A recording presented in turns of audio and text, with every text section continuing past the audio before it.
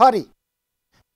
The reason that I ask everybody that don't have a Mac and have a PC to download putty and don't use any other SSH clients is that each SSH client has its own protocol to talk to Matrix, the computer at Seneca.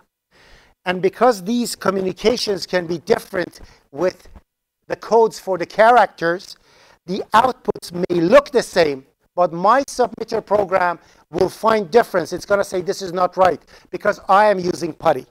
So everybody must use putty for your stuff. And also on Matrix, there is on Matrix and Mac, if you want to just edit a text quickly, there is a program called Nano, N-A-N-O. It's a text editor, very simple text editor that you can simply use. It looks like this. Let me just show it to you. I'm going to tell you quickly what it is. So if I log into Matrix,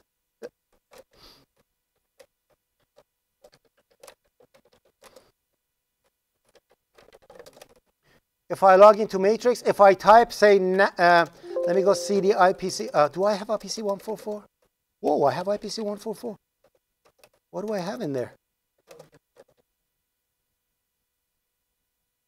Okay. Anyways, so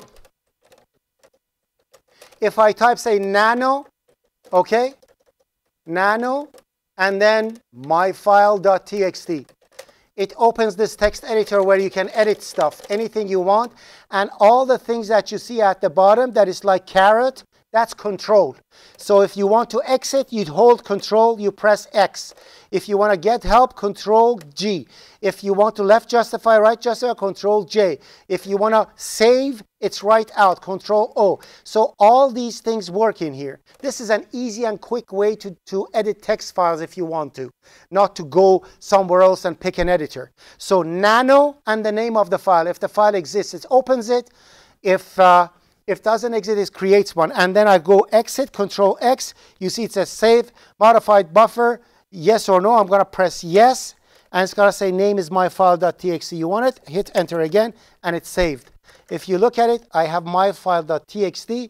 And cat doesn't only do meow, but it also shows the contents of the file. So we can say cat myfile and put my F, hit tab, it completes it for you. Okay, it looks for the name of the file and completes it for you, so you don't have to type over. You hit enter, it shows the contents of the file. So Nano is a very simple text editor that you want to quickly edit something and get out, that's your friend. Okay, it works on Mac too, so you can do Nano on the terminal and that comes up. If you don't want to go to a GUI and do stuff like that.